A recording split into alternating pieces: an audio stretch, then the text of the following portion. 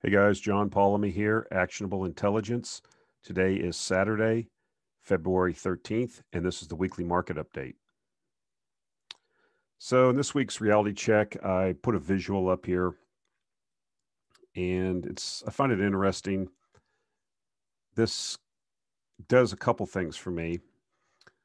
It shows the total market cap of Tesla now is now equal to the entire S&P 500 oil sector.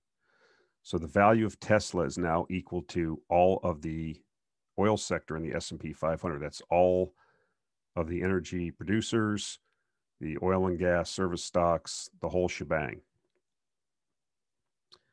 First of all, ask yourself the question. If I gave you unlimited amount of money and you had to make one choice and one investment for the next 5 to 10 years, would you buy Tesla or would you buy the entire S&P oil sector? And ask yourself why. I mean, you have, in my mind, a sector, the oil and gas sector, which is completely out of favor. It's being demonized, yet it's a necessary product for civilization. I find it amusing. I mean, I live in South Texas, right by the Mexican border in Harlingen, Texas, by Brownsville. It's going to be 25 degrees here over the next couple days. That's unheard of down here. I mean, I have to take all kinds of wild precautions because it doesn't get that cold here. And obviously, that's nothing compared to what's going on in the rest of the country where it's extremely below zero. I mean, people are literally going to freeze to death in some areas. It's not funny, from that perspective. What's amusing to me is the demonization of oil and gas, which allows people in most of the rest of the country to survive. If you're a true believer in CO2 climate change, turn your furnace off during this time. You know, that's what I find amusing. So, personally, if you gave me the choice, I could either have Tesla, the entire Tesla corporation, all the stock at its current price, or I could have the entire S&P 500 oil sector. I'd take the oil sector. It makes money.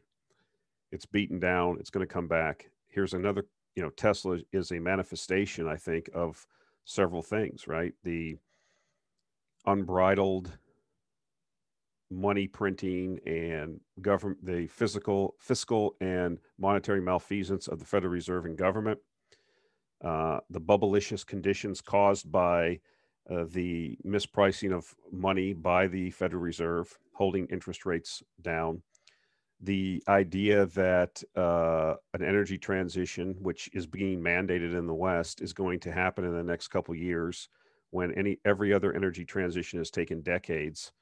All of these things I find these are wrong. This is wrong thinking, and wrong thinking is being priced right now. And I'll take the other side of that bet. Now, this, like I said, if you're a true believer, turn your furnace off. The ability to sit there and demonize an industry, especially in like Canada, or even what we're seeing for the new administration, an industry that's allowing tens of millions of people to survive. I mean, you would die in some of these conditions without heat. It's just that simple. Places around the Northern Hemisphere are uninhabitable without fossil fuels. And to think that this is going to be converted all to electrical, I'm already seeing reports. I was reading news reports down here. I mean, ERCOT, which is our grid manager here in Texas, Texas is not really connected to the other ISOs. Well, there are some small connections here and there, but basically, Texas is its own entity as far as its grid management, and ERCOT is the entity that manages that. Has already stated that the grid's going to be put under tremendous strain during this cold snap because why? Large portions of the state do not get their heat from gas or oil, they get it from electric heating. I mean, I have central AC here and I have a heater in it, but it maybe gets used once or twice a year. Gets a little chilly. Now we're going to be into you got to run it or the pipes are going to freeze in the house. This is, the pipes run through the attic in Texas, and my attic has, louvers on each side for airflow. So We have to take all kinds of precautions here because this is so out of the ordinary. And I don't want to get off on too much of a tangent and piss more people off, but I guess I'll go ahead and do it anyways. This is kind of what I've been talking about. This is going to be the biggest FU in the history of the world, the biggest contrarian move. I mean, I'm not going to sit here and say weather, but it's starting to line up. Like I said, guys, I've been talking about this for 3 or 4 years. The sunspot cycles have gotten decreased intensity. This is the third cycle in a row. And, historically, when this has happened, we've had colder temperatures. And I've actually seen reports, if you can believe this. I mean, these people are insufferable, these climate nuts. The reason why we have cold is because the Arctic is warmer now because that's being caused by climate change. I wish somebody would define their words. Of course, the climate changes. It's going to get colder over time. That's my thesis. The climate gets warmer, it gets colder. I mean, CO2 has a negligible, in my view, I'm not going to get into this argument. The facts are what they are. If you really believe this, turn your furnace off, but they're not going to. They'll die. You'll die if you turn it off, if it's 30 below zero outside. I mean, or you'll be sitting under blankets piled up 8 feet high. So, yeah, I think this, getting back to the investment implications without going on too much of a rant, if you had your choice, ask yourself that question. I'd like to hear about it in the comments. Would you rather own Tesla? If you could own Tesla or the entire S&P oil and gas sector, that's all you could own for the next 10 years. Which one would you pick? I'd pick the oil and gas sector because I think that, although we're going to mandate an energy transition in the West, the government's going to mandate it. It's just that simple. That's only 800 million people. We pointed that out before in the developed countries. The rest of the 6-7 billion people that are in emerging markets, that are in frontier markets, they will require fossil fuels. Not only that, fossil fuels are going to be necessary for the energy transition to rebuildables in the West. You're not, the solar farm can't replicate itself. It doesn't produce enough energy. The energy input is, and the return on the energy that's input is not sufficient to rebuild itself. So these are things that are going to have to be learned. And like I said, it fits well into the heads we win, tails we win more. So we're going to get them coming and going on this. So I wanted to point this out because it's instructive of a couple things. The bubblicious market that we're in and the monetary malfeasance, but also just investor psychology and sentiment. And these things are very important. Sentiment and psychology are very important as being successful in speculating and investing. They are almost more important than anything else, in my view. So this is a headline from last week in the Houston Chronicle. I just like to point these things out. I like to point out contrarian indicators that from the media. The media is always lagging. They don't have any critical thinking. They just parrot whatever they're told. So, the new zeitgeist is that fossil fuels are going to go away. And this is the reason why I think this is amusing, or why it's important to put up here, is because Houston is acknowledged as being basically the energy capital of the United States, if not the world. I mean, major corporations of all types of energy companies are based there. If you ever have been there and you go to the Galveston, Deer Park, Pasadena area, there's called the Houston Ship Channel. It's just lined with chemical plants and refineries and all kinds of petrochemical installations. So I thought this was interesting that the hometown paper of the energy capital in the world is proclaiming on the front page of that the end of fossil fuels dominance is in sight. Well, again, I'm not sure that that's correct, but we'll see. So there's been a lot of talk recently that I've seen about a commodity super cycle. And just as a side note, I did an interview, which I'll post later next week, probably Wednesday or so, with a person named Peter Sainsbury. He basically writes the materials risk website. He's a commodity and resource guy. I really find his articles, and I'm on his email list. He sends out a lot of free information. He's written a couple books on commodities, but he talked about recently about a commodity super cycle, the drivers of it, gets in more depth than you just see in the headlines, like, Goldman Sachs calls for new super cycle. Okay, well, that's interesting, but what does it really mean, right? So um, we'll have that interview coming up next week, which I think you'll find interesting. And I'll put a link to Peter's website and his Twitter feed. And I suggest that you take a look at it. You can sign up for his, get on his email list. He sends out, I think, a couple times a week an email that, I mean, just about every piece of work that he sent to me has been useful to me as far as regards to commodities. But anyways, this is from J.P. Morgan. They were talking about the new super cycle in commodities. I don't disagree with this, but some of the drivers we've talked about, and some of what we had it. But I thought it'd be instructive to go through this and kind of talk about some of these potential drivers of the new commodity super cycle. End of pandemic and reopening of economies. Yes, that's one of the things that we've picked up on. Uptick in global economic growth, roaring 20s. It's interesting to note that I've seen several comparisons to the economy recovering after the 1918 Spanish flu. That was like a 2-year deal with that flu, which was tremendously worse in killing people than this deal has been.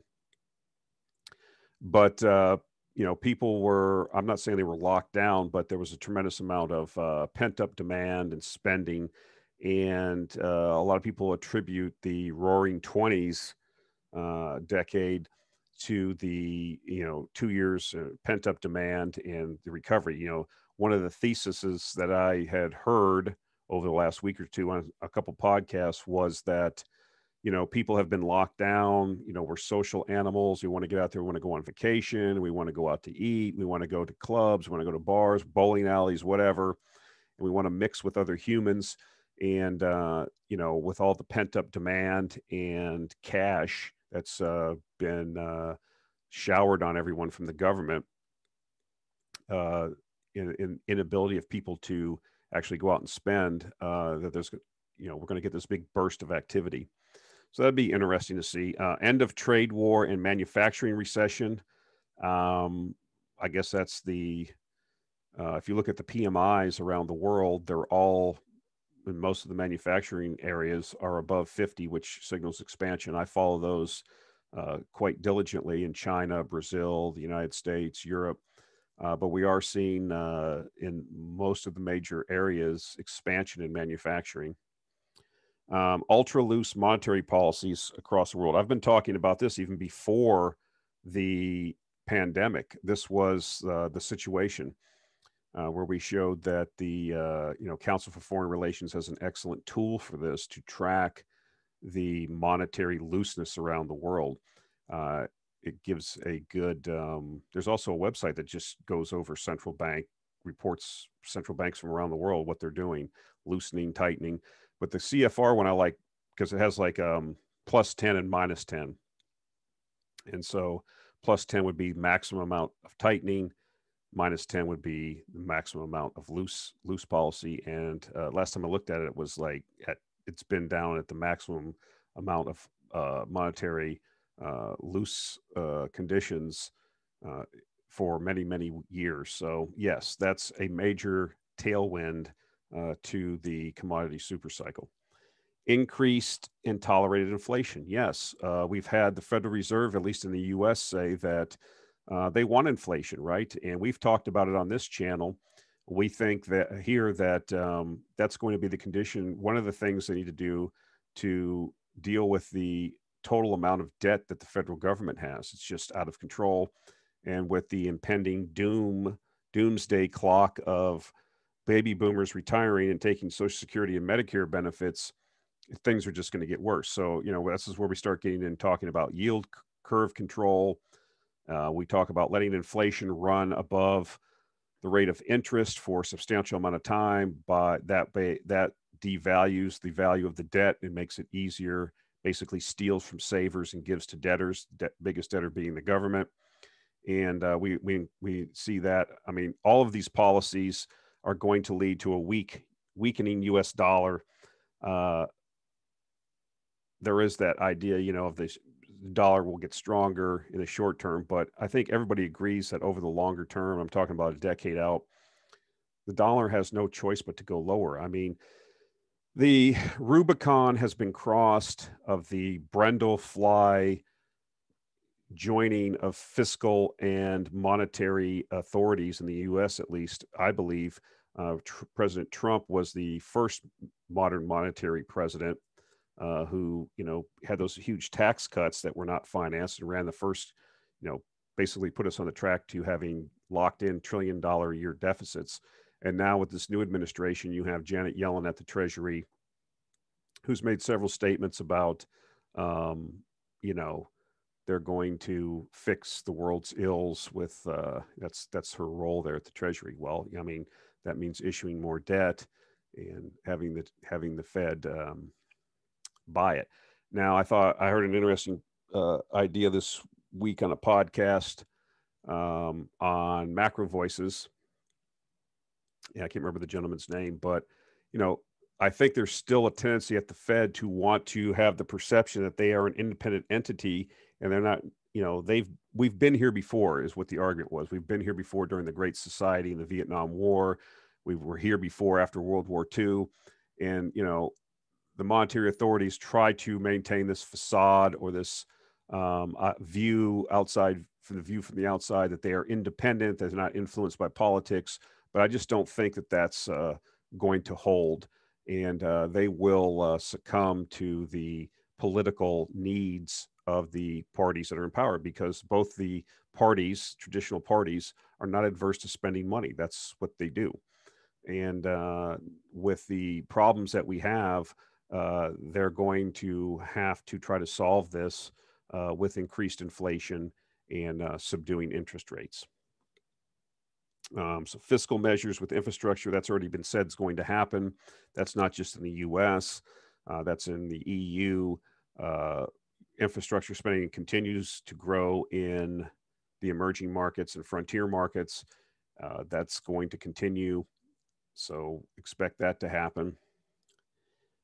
Financial inflows to hedge inflation, bond equity correlation. Yes, as bond prices rise initially, I think you will see the bond market is not going to be a place to be when real interest rates are negative. People will understand that. Investors are not stupid. And money will flow out of the bond market, which is probably the government, U.S. Treasury market is probably the biggest bubble in the history of mankind.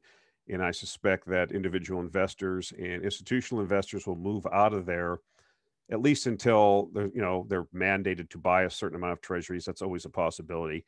And then they'll be migrating into the equity markets and into the commodity markets. Financial inflows to follow asset momentum. Of course, once you get something moving in the direction, the Momo crowd comes in. We've seen what that can do. We've seen that when, this new emergence of this horde, if you will, of small investors that are kind of created their own communities on the internet, Discord and Reddit, and they're exchanging information, and they flow like these great herds of wildebeest or zebras or gazelles on the Serengeti plain, and they just change direction. And the tremendous amount of power that they wield now. Yes, some of these markets in these resource/commodity markets are so small that kind of attention given to them and that kind of money flow will result in or could result in huge moves to the upside, more than you would have seen in the past, in my view. So that'll be interesting. Obviously, ESG, metals for new infrastructure, EVs, batteries, we've talked about that before. Heads I win, tails I win more. ESG again, erosion of capital production, capacity for oil. Yes, that's the new tobacco, if you will, or coal, any kind of hydrocarbon-based energy. Yet it will still be in demand, but the supply is being constricted, slowly being squeezed. So that's good for the price over time as supply is constricted. And then inefficiencies, instabilities of wind and solar. Yes, I mean, this is not being acknowledged, right? If one is actually wanting to lower the amount of CO2 in the atmosphere, and wants to move to an electrification of the grid, my view would be the best way to do that is with nuclear power. You have to be an advocate for nuclear power if you are a advocate for man-made climate change and electrification of the transportation infrastructure. It's just that simple. Um, you simply aren't going to be able. I mean, this is obvious right now. I mean, you can look in these certain areas, like they're talking about in certain parts of the country, you can't build any more homes after a certain point with natural gas. Well, how do you heat it? With electric heat? What people don't seem to understand is you can put up all the solar and wind. We've talked about that before, about the capacity factors and the inability for them to be on demand sources of energy. What has not been talked about, and I did talk about with the professor of engineering from Cambridge in one of the previous interviews I did, was your neighborhood is not, your neighborhood distribution system for electricity is not engineer sized for full conversion to electricity for everything. You know, when they build out the infrastructure for your subdivision, they assume a certain amount of average demand per household, and they size the lines for that. They size the transformers for that. And so if everybody shut off their natural gas and relied on heat in their electric heat, or relied on, everybody got a Tesla, the infrastructure, the transformers, the lines are not engineered for that. That all has to be that all has to be upgraded. And so this is going to require a tremendous amount of investment, a tremendous amount of commodity demand. It's something that's not talked about in any of this, or if it is, it's just done with a wave of the hand. And that, to my mind, is even more critical than just putting up the wind turbines or the solar farms. I mean, you got to be able to get the power to the consumer, and if the grid's not sized for that, the grid has to be completely replaced. And so, how do you do that, and who pays for that? Sediment. So this is Google Trends. This is something I use. Anybody can go there. It's free. You can put search terms in the search window here for whatever you'd like to put in here. You know, you can put GameStop in here. You could put, Kim Kardashian in here, whatever you want to put in here. But, I put the search term. This is based on Google's, it comes up immediately. So this is like commodity super cycle. Okay. So this goes back to basically last year and to the current time. And so let me explain this. So 100, it goes from a scale here from 0 to 100. 100 meaning, maximum amount of everybody talking about it, maximum exposure, top, you know what I mean? 0 means they don't even have enough data to even give you a reading. So this thing, no one cares. I mean, there was a short spike here, like at the end of the last year, when some people were talking about it in their end of year and upcoming 2021. It spiked a little bit of interest for like 2 weeks, and then it's back down to 0. And I mean, 0 doesn't mean no one's talking about it. It just means there's not enough data, insufficient data to give a reading, which means that hardly anybody's talking about it. So we'd want to see this thing, moving like this over time consistently, and then peaking out. You can go back and like search like Bitcoin during the top at when it topped out the first time, when retail got annihilated several years ago. A matter of fact, I made a video talking about that. That was one of my first videos. The video's horrible, by the way. The technology I was using, I don't even remember. It was a terrible video. But anyways, I believe I showed this as being one of the sediment indicators I use to understand that, when everybody's in, no one else is going to get in. There's no new money. And that's what we were then. So this is not the end all be all. The same thing I talk about magazine covers, or like I showed you the Houston Chronicle front page talking about, the end of oil's in sight, based in the hometown paper of the energy capital of the world. These are contrarian indicators to me. So I use these sediment indicators to let me know if a market that I'm in is undervalued, overvalued, if there's too many people on one side of the boat. The sediment is very important, as I said before. And right now, no one cares about commodity super cycle. They're not hardly even talking about it, which means that it's in the early innings. And the train is, not left the station yet, even though prices are up off the bottom for many commodity stocks. Many of the stocks that we're talking about in the actionable intelligence alert newsletter, some of them are up, over 100%. And I think we've got one or two that are up over a couple 100%. So I guess something to say on that is I'm looking to put new money in the market into these stocks, and I've been holding off because the runs on some of these stocks have been so tremendous. And I don't like putting money in after a big run. I mean, they're really extended on the charts, and I'm looking for a pullback. So I've had a hard time putting new money to work. And I did have one stock in the portfolio that hasn't moved too much. It's a company that does offshore seismic work for offshore drillers. It's been up, but not that much. So I took a bigger position in that. I'm going to give you a freebie. Here's one for you. I don't like to give the newsletter picks out because those are mostly small and mid cap stocks that have the possibility of really being 5 and 10 baggers. But I will give you a large cap stock that has not really performed that well, that I think has tremendous opportunity. And I do own some shares in it. And it's the big oil sands operator in Canada, Suncor. At $60 a barrel, they are going to be very cash flow positive. And the stock really hasn't moved. Why? The indications are that the Saudis sold off a major share of their stock in the last couple of weeks, 20 million shares or so, that had the effect of kind of holding back the share price. That overhead is now out and been sold and digested. So, that's a stock that could easily go. I think it's around 17 or 18 bucks a share right now. That's a stock that, at $70 oil is probably a $40, $45 stock. So, that's a freebie. But, small caps and mid caps that have tremendous leverage to the oil price. I talked about one a couple weeks ago, Athabasca Oil. It's already up tremendously. Would I buy it right now? No, because it's had a tremendous run. If oil goes to 75 or 80, that thing is a cash flow machine. At 40, it doesn't make any money, and it's at risk. That's what I'm trying to tell you. Some of these companies have tremendous leverage and gearing to a higher oil price. So it takes a little bit of research, but I don't think you can go wrong with a stock like Suncor if you have not done anything with the oil and gas. And again, I'm still a big fan of the like Russia ETF.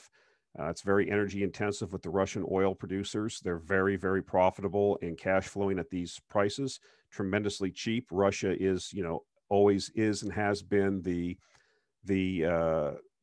cartoonish enemy of the deep state, and they've just been divesting themselves of the West, got rid of their treasury and dollar holdings, have tremendous amounts of gold, and if we are entering a commodity super cycle, it's perfectly set up and geared for that. So I would expect that to perform over time. So I wanted to point this out, Royal Dutch Shell. There was an article in Bloomberg. They said that they will see a 1 to 2% annual decline in their oil production. Here's some snippets from the article. And a sign of how much the petroleum industry has shifted away from its mantra of growth and exploration, Shell said its oil production will fall by 1 to 2% a year. Article goes on to say, in a wide-ranging strategy update published on Thursday, which I, by the way, have not looked at, I'll probably take a look at it, the Anglo-Dutch company set new targets for electric car charging, carbon capture and storage, and electricity sales. It also sought to reassure investors that it could maintain returns through the energy transition, reiterating its pledge for an annual dividend increase of about 4% and the resumption of share buybacks once its net debt target had been achieved. I'm not sure about that. We'll have to see, but these companies are basically starting from ground zero, and there's companies that have nothing but their focus on these particular other industries around renewables. I've worked for many of them. They're tremendously have head starts. They've been bid up in price, as a matter of fact. One of the companies in the portfolio that I hold is a geothermal and run-of-river producer of electricity in Central and South America, and they've been bid up tremendously. It's basically just kind of a utility type situation. They have fixed PPAs that they get nice prices on that are fixed to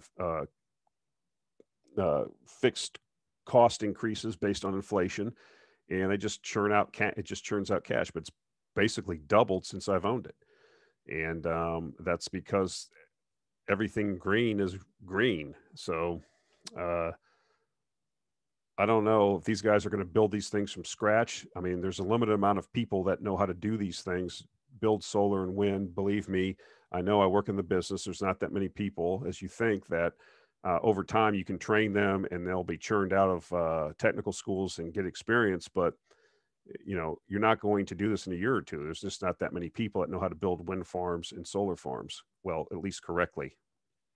Believe me, there's plenty of people that don't know what they're doing out there trying to do these things.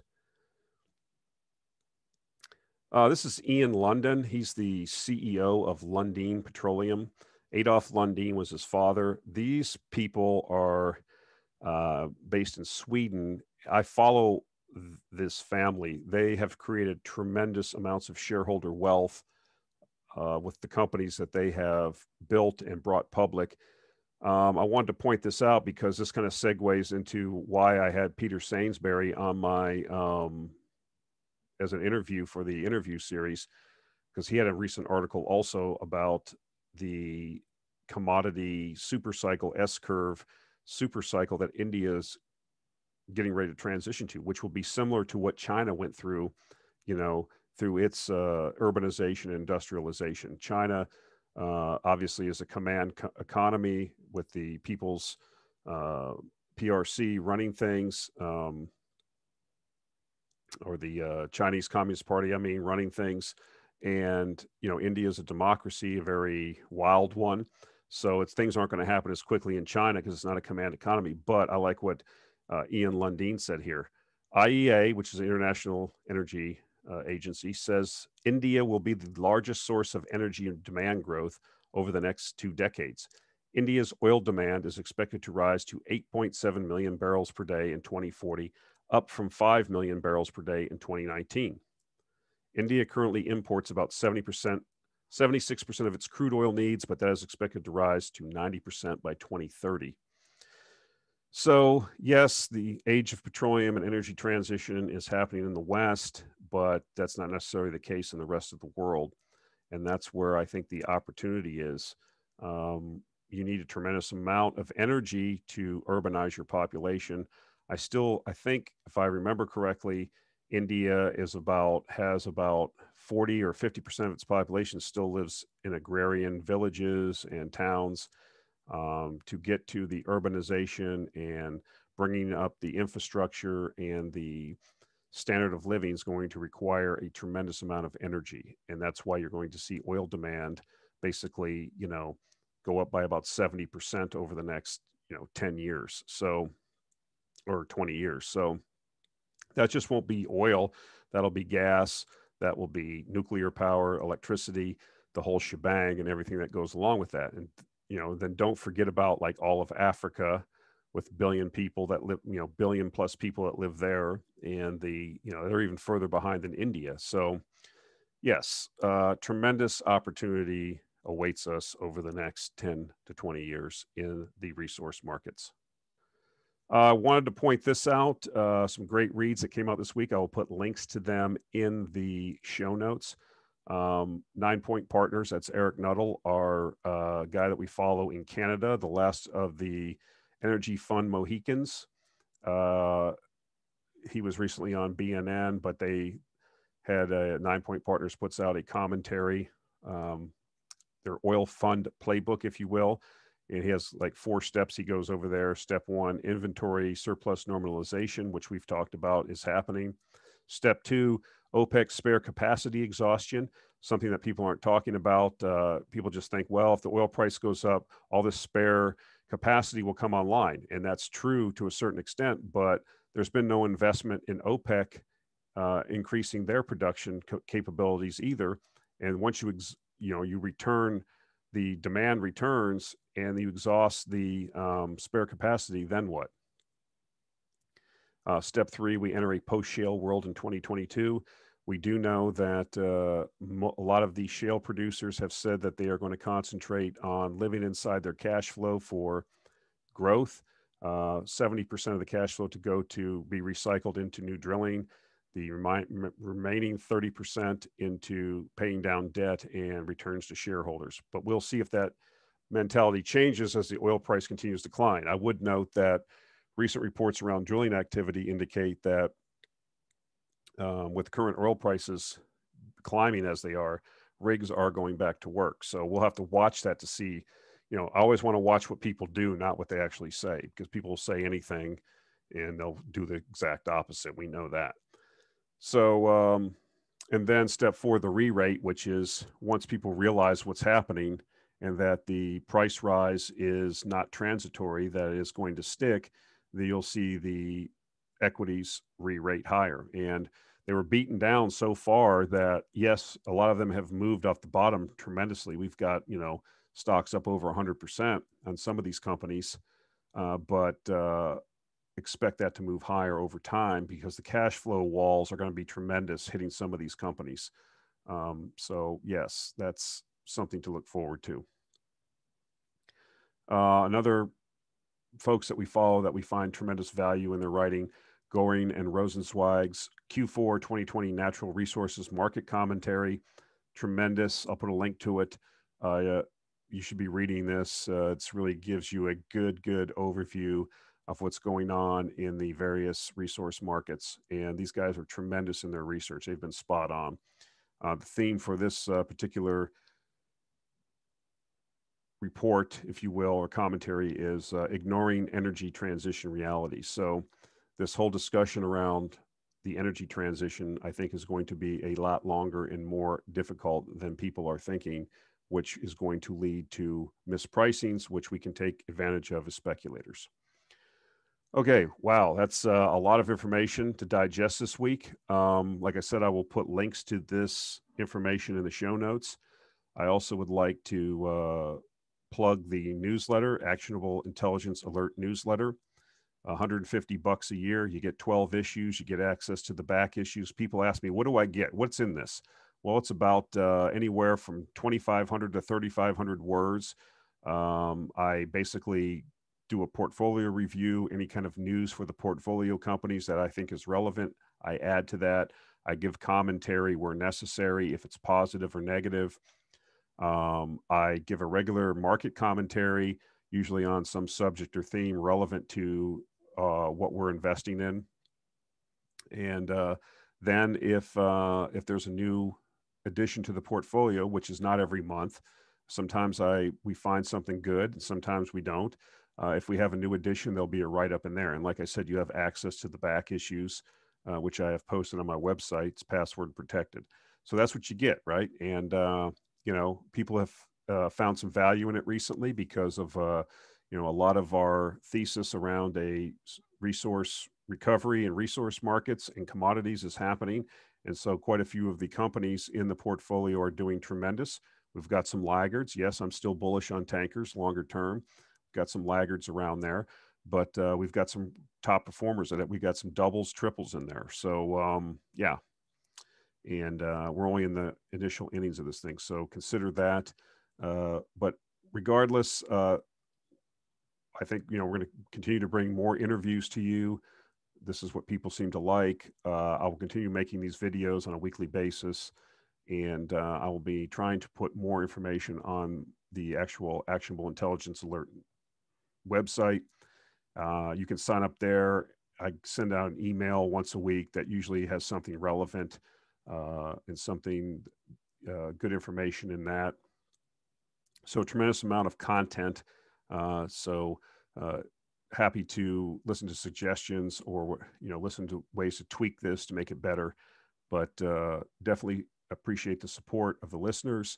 I would ask for the podcast listeners out there, if you would, whatever podcast platform you're listening to us on, if they have the ability to rank us or comment or like, I ask that you do that. Take the time to do that because it does help us out it does raise us in the rankings and gets us in front of more people, which is the goal that we're trying to do here. So raise awareness and get our word out there. So that's it for this week, guys. Appreciate it. And we'll talk to you next week.